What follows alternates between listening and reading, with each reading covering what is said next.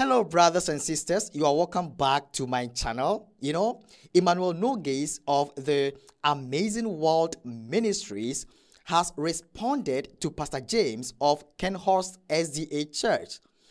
And Emmanuel posted this on YouTube and said that beware of Kenhorst SDA Church false advertisements about Emmanuel Nougaisse. So the question is, what is going on between these two pastors? We are going to get right into it. So if you are interested, I would encourage you to keep watching and don't go anywhere, all right? Now, let's get into the video.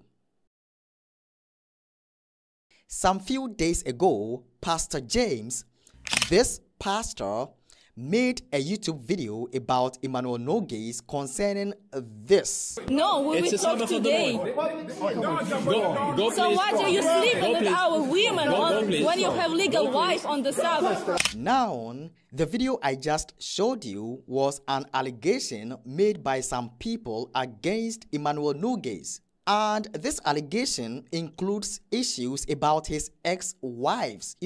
There is a report that Emmanuel Nougaisse married about 6 women, so some people thought that he was in the practice of marriage fraud. And what do I mean by marriage fraud? He marries you, enjoys your money, enjoys your love, enjoys your everything, then he throws you away for another woman. Now, friends, I think in one of his videos, Emmanuel came on YouTube and apologized to all that he hurt in the past. And I think his video was referring to the woman that came into his life. I wanted to come out and to apologize and ask for forgiveness for those that I have hurt in the past, in my past relationships, for anything that I have done directly or indirectly to anyone. All right, so friends, that was Emmanuel apologizing on YouTube. But there is a problem with this particular video. Emmanuel Nougaisse likes using Matthew chapter 18, verse 15. And what does it say? It says, "Moreover, if your brother sins against you, go and tell him his fault between you and him alone. If he hears you, you have gained your brother." So this verse is talking about how to solve issues between brothers, all right? If I have issue with you, the Bible tells me that I should come to you and solve the issue. If you have issue with me, the Bible says, come to me in person and let's solve our issue. The Bible never tells us that in solving issue with brothers, we should come on social media and make our apology. That is not what the Bible teaches. So I found this video not to be in line with the Bible. That is it. I'm not criticizing anybody, but we are going according to what the Bible says. And as a preacher, I think he knows this verse very well.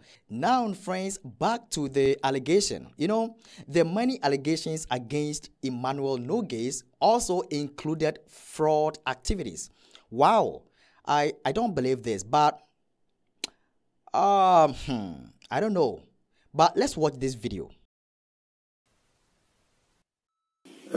We want to address the matter of the funds that he's been taking. First of all, the billboard project that he said we're going to put out in the UK, which we did.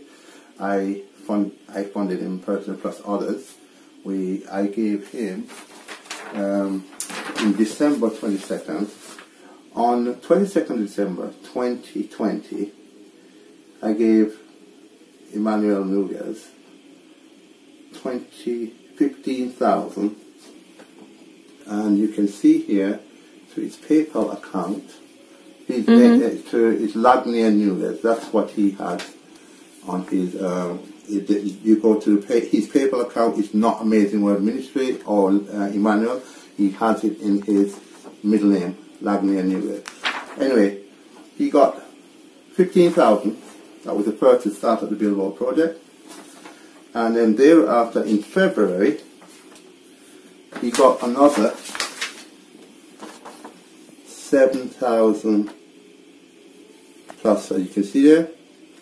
And of course, in the name of Emmanuel, that's paid to Emmanuel Nougaisse. These are funds, that's for the billboard project only. Now, the billboard project was started in February 2020 and it ended in August. We were driving across with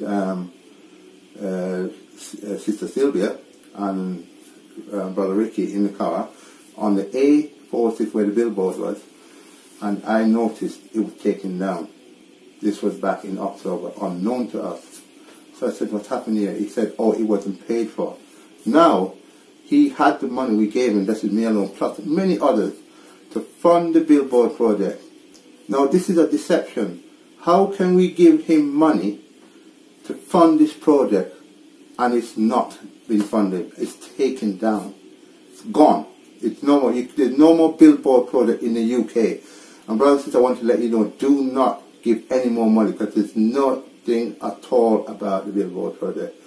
That's number one. Number two, I remember there was a video about the RV that he's supposed to be have to minister around the whole US. This was back in 12th of April 2021, last year. Now, this I gave him 5,500. It was a total of 10,000 for the RV project. Now he's been away from America for almost over a year. Where is the RV? Where is the videos of the? He said it's the other missionary are doing ministering work around in USA. We have no proof of that. This is God's money. We are giving this out of our hard working to support God's work. Not a penny. We don't know what happened to that, and accountability has to be given. That's number two. There's another with the camera. He when he came to the UK, I asked him about the camera. I gave him 7,000 towards the video camera. When I asked him, where is the camera? There it is. Two payments of 3,500 each, twice, on April 2021.